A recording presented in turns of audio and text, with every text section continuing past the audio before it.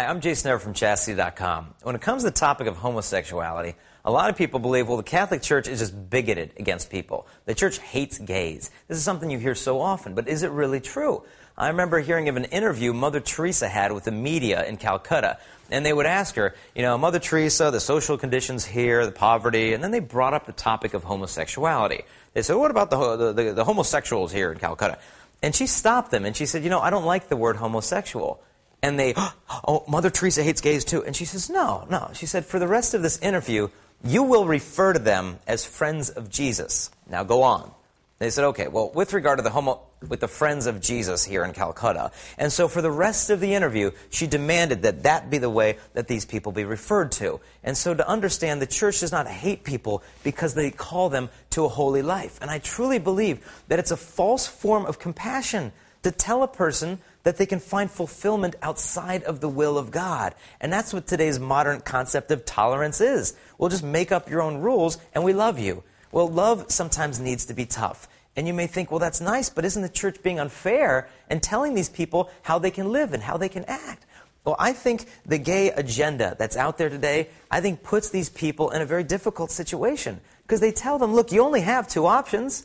You can either hide in the closet out of fear that if you ever came out and exposed your true identity, that people would hate you. Or you can come out of the closet, embrace your identity as a homosexual person, and then do whatever you want and make up your own morality. Those are your two options.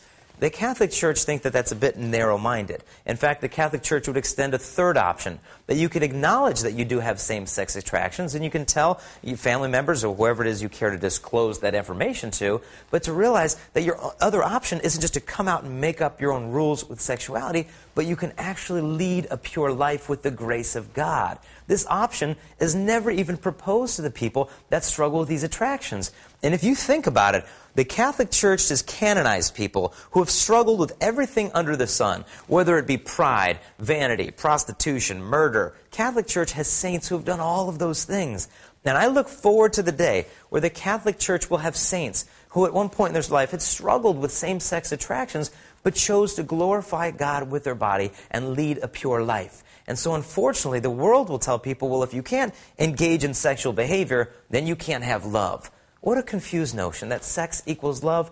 It absolutely does not. You look at people, Mother Teresa, Pope John Paul II, these people lived lives of celibacy and purity, yet they were able to love, both to give love and receive love. And so if you do struggle with same-sex attractions, above all, know that God loves you, that He has a plan for you, and there's a place for you within the Catholic Church.